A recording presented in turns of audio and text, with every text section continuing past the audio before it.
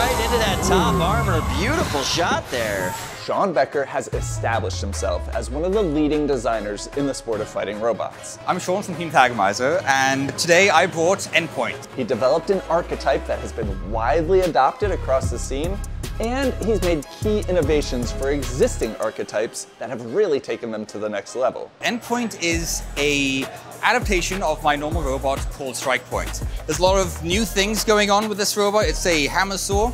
Normally StrikePoint runs with wheels. However, for this event, I am running 4 separate shuffler systems. They're belt driven and they are running something I call active cleats.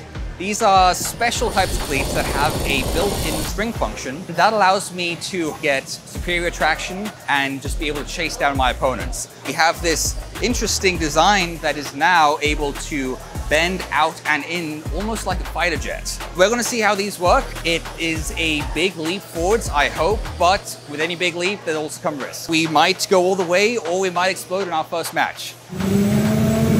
Oh, there we go. Nice stab. Endpoint doing a really great job just controlling this matchup. Endpoint is a very effective robot, and they're going to have their work cut out. They've got the cam lifter there, which is... Ooh, look at that! That was a deep slice! Off.